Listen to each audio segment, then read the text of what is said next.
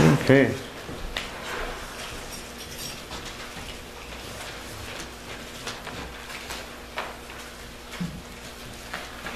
I better get to the right place in the Bible or that won't go well. Alrighty. So today we are in the very second to last book of the Bible, Jude. Just at the very end, just right before Revelations. So it should be fairly easy to find for you. Last week we ended in verse 19. Of course, the great thing about the book of Jude is only one chapter, so you can't really mess it up. So if I say a verse, it's in the first chapter. If I say there's a second chapter, start looking around. See if there's any silly juice running around.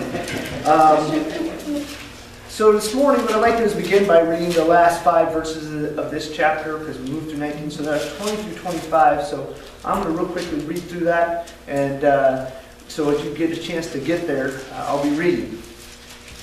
But you, beloved, building yourselves up on your most holy faith, praying in the Holy Spirit, keep yourselves in love of God, looking for the mercy of our Lord Jesus Christ unto eternal life. And some have compassion, making distinction, but others save with fear, pulling them out of the fire, hating even the garment defiled by the flesh. Now, to him who is able to keep you from stumbling, and to the present you faultless before the presence of his glory with exceeding joy, to God our Savior, who alone is wise, be glory and majesty, dominion and power, both now and forever. Amen. So, a wonderful scripture. You've probably heard a bit of that scripture on a sign somewhere. Parts of that is a very, very common scripture you've heard. So, it actually is one of the most remarkable doxologies some scholars feel in the Bible, particularly the last 2 verses. And so, like I said, it is a very, very commonly known verse. And in this portion of the book, he gives us one last charge, or directive, if you will. And this directive is this: keep yourselves in the love of God. And then he says there's 3 things that can help you do that. And they are building yourselves up in the most holy faith, praying in the Holy Ghost, and look for his coming. And those are things that we should do every day. What we see is these 3 things are subordinate in the language. That means they are all in line with the main directive. So if you do these 3 things that he's given us, you will fulfill the main directive, which is keeping yourselves in the love of God. Now, I don't want you to be confused here. There's a few things the passage doesn't say. It doesn't say this: keep God loving you. Is that possible? I don't think so. It doesn't say keep yourself worthy of his love. I don't think that's possible either. It doesn't say work to deserve his love. Right? It doesn't say any of that. Because those are things that we can't do. And what we have to understand is that if you're already born again, and I hope most of us are here this morning are, that we already exist in God's love. So therefore you can't get there. You exist already there. So you're in the sphere of his love once you were born again. And the objective to keep yourself there was pretty difficult because you're already in there, right? So the objective, though, is to stay in God's love. That means stay where you are in a relationship that you can communicate with Jesus Christ and your Lord and Savior. Because this is a place of blessing. It's a place of strength. It's a place of renewal. And we have to always remember, we don't create it. And if we fall off the horse and we sin, then all that does is it doesn't stop God from loving us. It stops the relationship, the personal relationship we have with Jesus during that time. And so what we have to do is come back, right? So to stay in his love means we have to stay away from sin in our lives. And when we do, we have to ask for forgiveness, right? And then we can come back to that fellowship. So that's the key here. Jude's talking about the fellowship that we have with God and not to fall away from that. Sin is the thing that separates us in our relationship. Doesn't mean God doesn't love us. Doesn't mean we're not going to heaven. But it does mean when we're living in sin, that we have difficulties fellowshipping with Jesus and our Lord and Savior. So, you see, this is an umbrella type situation. Everybody that is born again is under the umbrella of this, and they are in the fellowship of God, and he will always love you. So, he says, keep yourself in the Spirit. And to do this, he's given us some really good things to do in our own lives here. Recently, did anybody watch the news and hear the theory of herd immunity? Herd immunity. Anybody know what that means? That means that if everybody gets it, right, that pretty soon we'll all be immune to it, right? So if you went back to Pastel and a few of these other people that did original research on immunities way back when, they thought that people, if they just all got the disease, that eventually if they just stuck them all in one room, sort of like the chickenpox, right? If you stick everybody in the chickenpox, they'll all get it, and then they'll all never get it again, right? So there's this theory out here that this could work with the virus even. So in the context of that. Whether it does, I don't know. I'm no scientist. I'm not, that's way above my pay grade. But I can tell you this. If we are the kind of Christians who keep themselves in the love of God, building each other up in the faith, praying in the Holy Spirit, and expecting the return of Christ, it produces something that is healthy for all believers. I do know that. The more Christians we have like this, that do these things, the more likely and the healthier the congregation is going to be, or the body of believers. And it also does a strange thing. It also encourages and strengthens the weaker ones as well. So the more that we can be like this, it does produce some kind of immunity to falling off. And so this can be said for Christians. In Ephesians chapter 4, verse 15, it says, "But speaking the truth in love may grow up into him all things, which is the head, even Christ."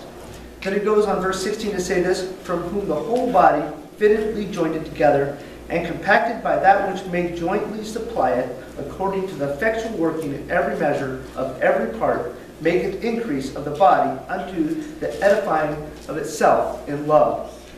And so what he's saying there is, the more that we do these things, the stronger we are as a body. That's what he says in Ephesians, and that's what he tells us.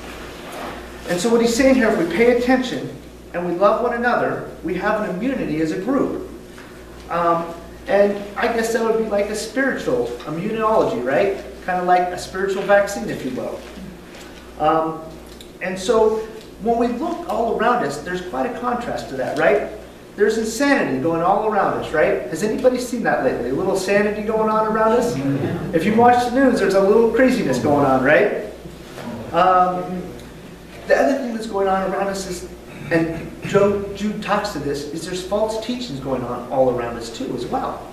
People saying things that aren't true. They're saying them in the church, they're saying them in the world, and we have to protect ourselves from those things. You know, when you look around here and you look at the news, can you believe everything that you hear? No, you don't know the truth. I guarantee you that it doesn't matter where source we get news from or we get information from, it's hard-pressed to know if it's really the truth. Because what happens is everybody spins the information to make it look like they want it to, right? So you believe what they want you to believe. And that's the difficult part. It would be nice to get facts that are just facts so we can make our own decisions. But too often not, we don't get that, right? It's skewed in their perspective, and that's what happens. If you look today, you know, out there, you know, the pharmaceuticals are busy making a vaccine, right? And they say, oh, we're doing it for the health of the people. We want them to be better. Do you think they're doing it for that reason? Or do you think they're doing it because they might be millions of dollars? I tend to think maybe they want to make millions of dollars. I'm not saying that somebody there doesn't want to be a humanitarian at all, but for the first time since World War II, the entire world has evolved in a conflict, the same conflict. Isn't that a situation that if one person could come in and fix, wouldn't everybody bow down to him? Isn't that exact situation in which the Antichrist comes? Now, I'm not saying this is the situation in which the Antichrist comes. What I'm saying is a situation like this, right? If somebody could come and fix all the problems, everybody would be very excited to accept them, right? That's how we can see how it can happen in the future. Because things like this. Because the Antichrist is going to come in power and the ability to fix and bring peace. So what we see here is, in this world, we can see how that could take effect, or the stage could be set today for something in the future.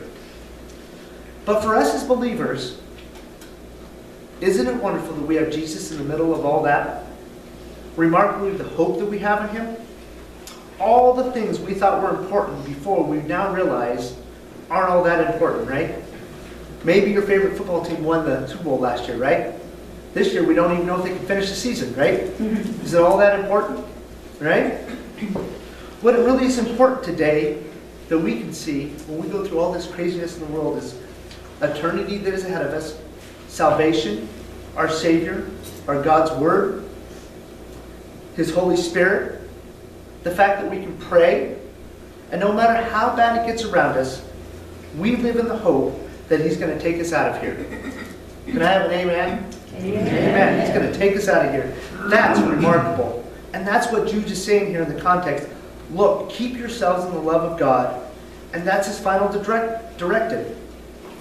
So the nuts and the bolts is, how do we do that? How do we get there? In verse 20, it says this: "But you believe, building yourselves up on your most holy faith, praying in the Holy Spirit."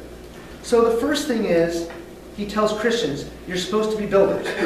Now obviously, he has never watched me build a wall before. It wasn't quite right.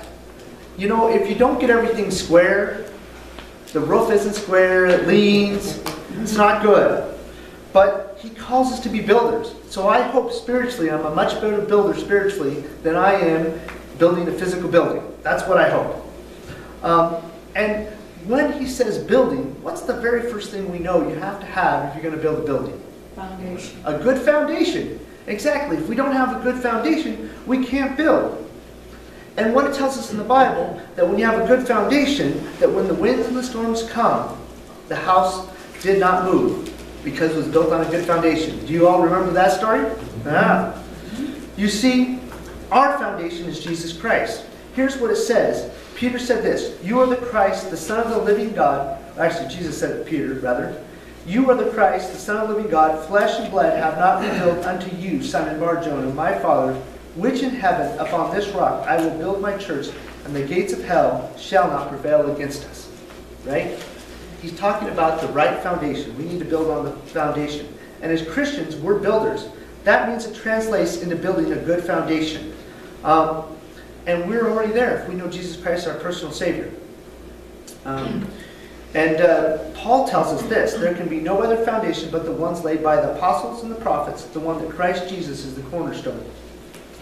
And so, are we willing to build our lives on the correct foundation? That's the first thing we have to do. We should do it with the most holy faith, it tells us.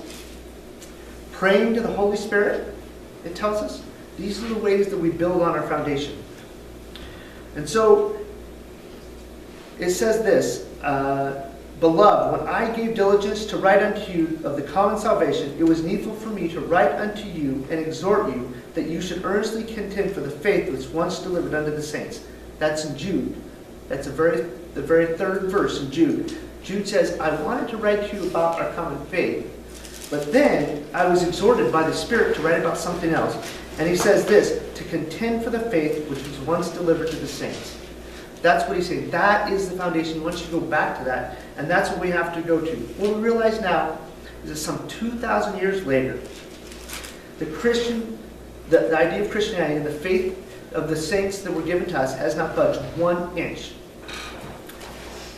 When Jesus came, when he went, and he was coming again, that means it's important, according to the blueprint here we're given in his word, is to pass it on. We're supposed to be builders. And we have the blueprint before us to do the job. Right here in the Word of God, he's given us blueprint to pass the message on to people. It's not something that we can't figure out. If you gave me a blueprint to a big sky-rise building, I couldn't figure it out. I'd look at that thing and I'd be lost. But giving the word to people around us about Jesus Christ is simple. His Son died on the cross for our sins. If we accept him as our personal Savior, we can be born again and have eternity and the hope for the rest of our lives. It's a simple message, and any of us can do it. And he says here we're to pray to the Holy Ghost. That's the second thing, right? When we pray in the Holy Spirit, we need to be immersed in the Spirit. And sometimes there's things that we want to pray about that we can't even utter or speak. And it tells us in the Bible that sometimes they're so deep that we just groan. We don't know how to articulate it. We don't know how to pray about it. Because the point is, he's not talking about religion here. He's talking about a supernatural exercise. It means beyond natural. And in our lives, there's things that are natural, right? We were born in the natural sense. We were reborn in the Spirit in a supernatural sense, right? You know, we have the supernatural book right here in front of us. These things are not normal. They're beyond nature. It tells us there was a supernatural birth, right? A virgin birth in the Bible. There's a God-man. That's supernatural. It tells us of a supernatural life. That he lived and rebuked the wind and the sea. He raised the dead. The moon and the sun refused to show themselves. When he died upon the cross, 3 days later, there's a supernatural resurrection. In the upper room, there was 120 people, and the church was inaugurated with a supernatural movement. It was not a denomination. It was not a seminary. It was the Holy Spirit falling down from heaven upon all those people. And then Peter gets up, he talks, and 3,000 people come to Christ. That was a supernatural regeneration. To be born again, something supernatural has to be taken in place. Take some place that didn't take place naturally in us to be born again. Let me say that again. When we're born again, something supernaturally has to happen in us that didn't happen in us naturally. The reason is because we don't naturally tend to be like Christ. That is not the way that we naturally are. How are we naturally? Well, I'll tell you. Take a one-month-old baby, and we see the nature of humans, right? What does that baby want? Everything for him, right? He cries. He wants something right now. They're selfish, right? They don't think about anybody else around them. That's how we are naturally. You can see that in a newborn baby. The question we have today is, the world is unraveling all around us, right? And we have to ask, are we hitting a new paradigm? Or are we going to go back to normal? What is normal? What is normal going to be from here on out? And honestly, I don't know the answer. But I do know whatever it is, whatever happens, we're supposed to keep ourselves in the love of God. He says you do this first by building yourself up in the most holy faith. Do it by sitting in the Word, praying, reading, allowing the Word to work in your life. And then you need to be praying about it. You and I, we need to be spending time in prayer with the Holy Spirit to lead us and to direct us. And as we do that, we will develop a herd immunity. The more the healthy the body is, the more the healthy a Pine Community Church will be. The better our church will be. And then he says that's the producing, the exercise of keeping ourselves in the love of God. That's what it does. We do all those things. And in that exercise, we will keep ourselves in the love of God. And it not only means to do it once, but it means to do it continually. So in the presence, we need to do it, and we need to continue to do it. And it is done by building and praying. It means to watch over and care of a possession we already have. The possession we already have is Jesus Christ as our personal Savior. We already possess the love of God. And yet, we live in His Spirit. We possess something, and yet we're covered by it. And he says, if you keep my commandments, you shall abide in my love, even as I kept my... I lost my place here.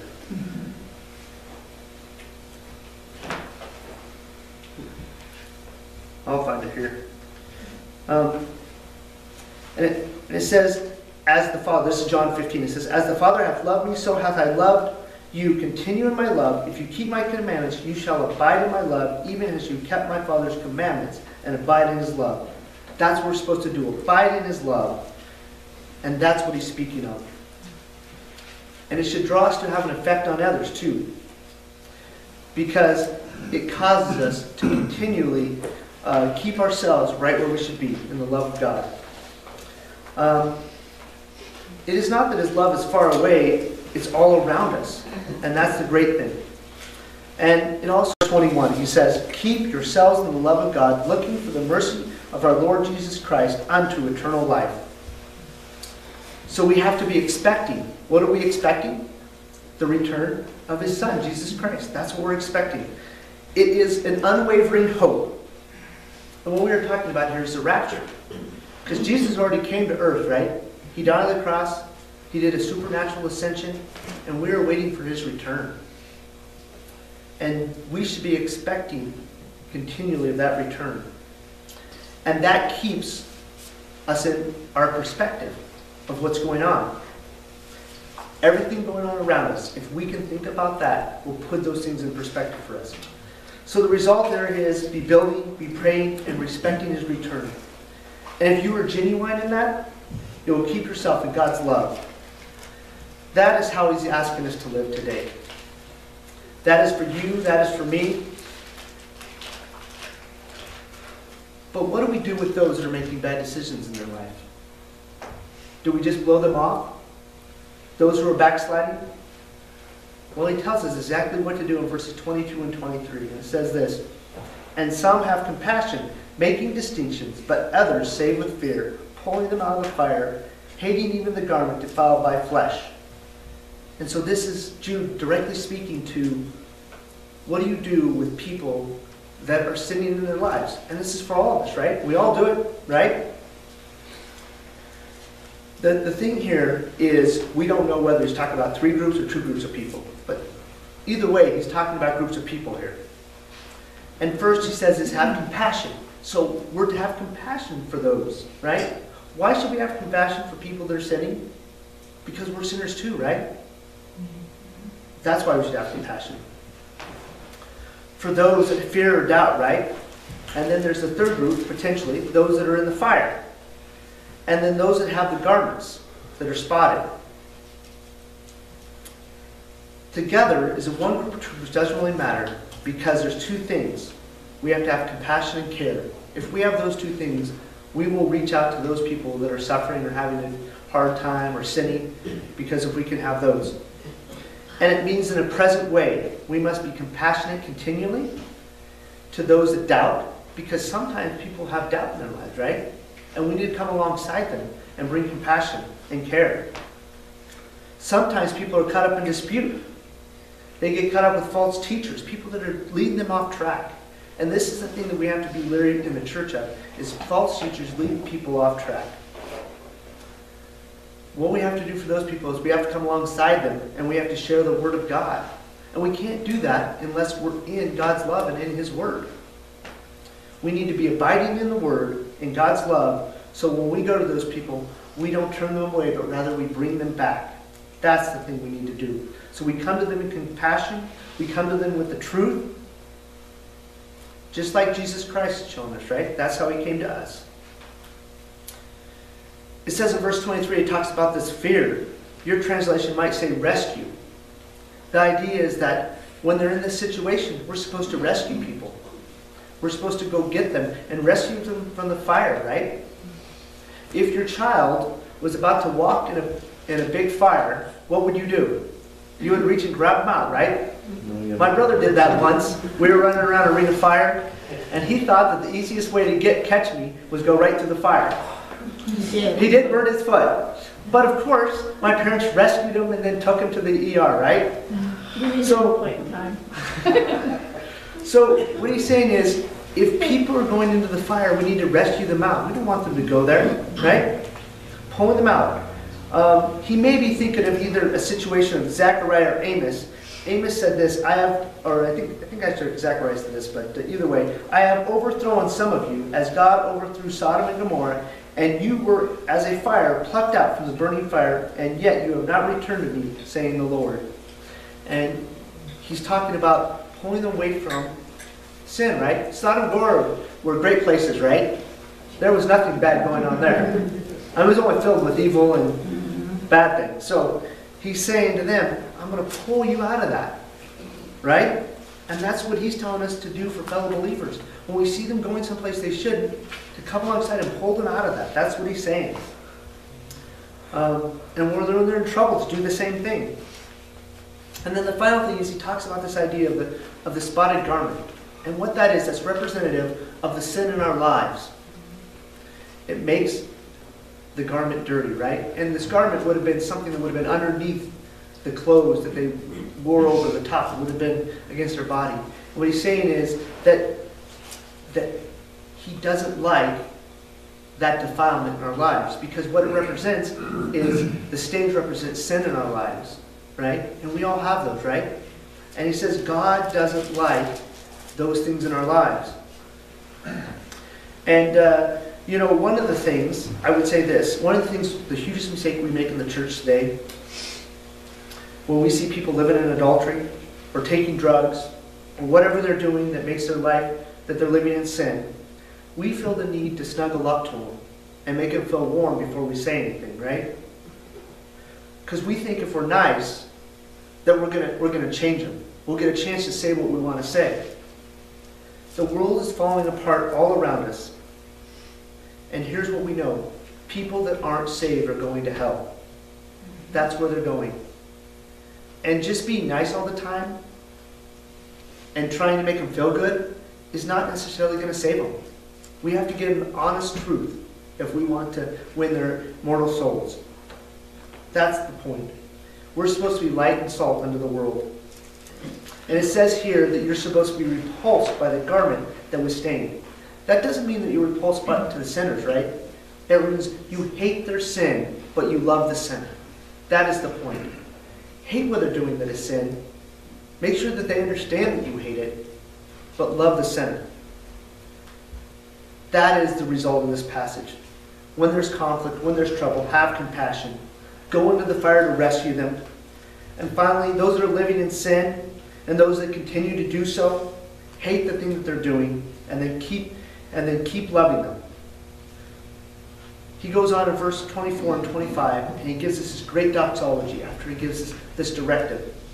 And this really is a great doxology. Let's read it. It's one of the most beautiful doxologies in the Bible. Now to him who is able to keep you from stumbling, and to the present you faultless, before the presence of his holy glory, with exceeding joy, to God our Savior, who alone is wise, be glory and majesty, dominion and power, both now and forever. Amen. Now this is what we're supposed to do. Before he's talking about what we're not supposed to do, right? But God is not foolish enough to recognize that just to give us this command and say, do it on your own. He doesn't do that. He gives us the tools to do it. He gives us the Holy Spirit, right? He infuses us with the ability to fulfill these things. Because in and of ourselves, we can't do it. He says he's able to keep us from stumbling. Who is able to keep us from stumbling? God. That's what it says. Now to him is God. Jesus Christ, our Lord and Savior, is able to keep us from stumbling. And then he says, and to present you faultless. Why would he want to present you faultless? He wants to present you faultless before his Father, right? God. That's who he's presenting us faultless to. And that's what he's going to do at the end of times, right? After he comes back, the judgment's set, he's going to present us before his Father. And he's going to say, he's one of mine. You know what we look like to God when Jesus says that? We looked blameless and holy as Christ, as Jesus Christ. And that blows me away. And that should blow you away too. We are present that way because of our redemption, and we will be that way on the day that we're judged. And on that day, we no longer have this sinful nature in our lives. Because right now we have a sinful nature, right? And we don't always do a good job controlling it.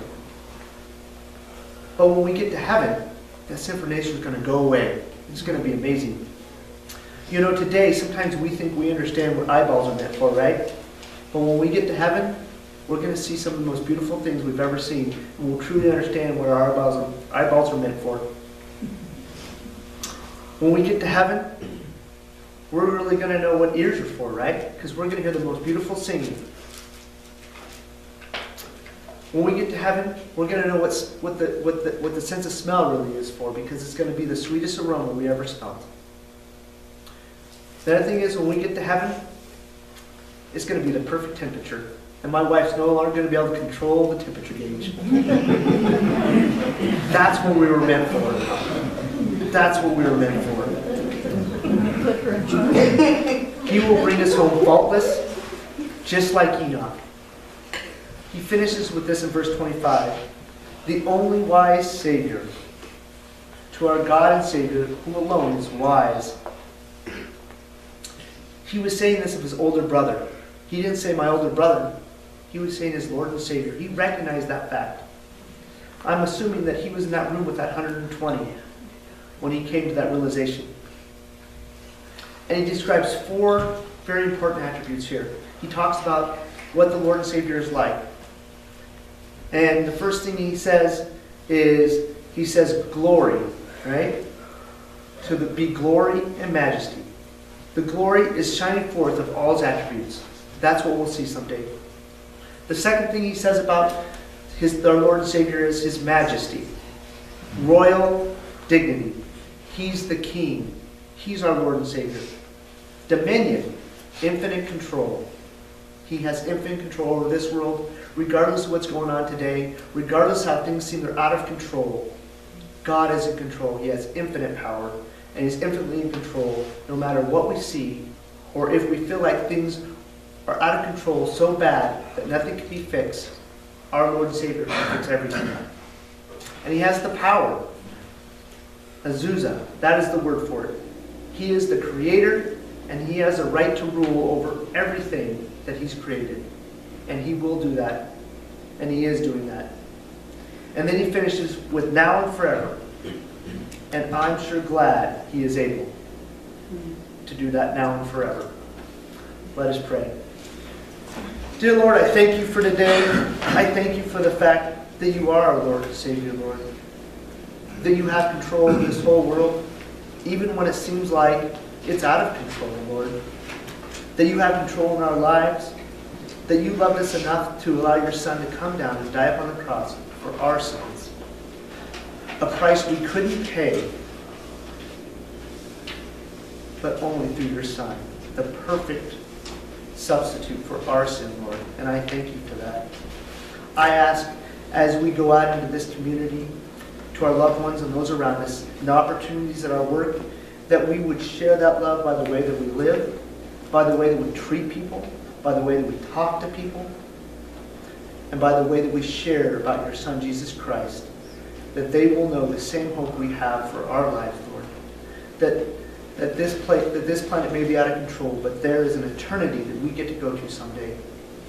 In heaven with you forever, in the most wonderful place where there is no pain, where there is no sadness, but there is joy. There is the wonderful time of fellowshipping and to be with you. And so I ask that we could pass that on to those around us. In your name, amen.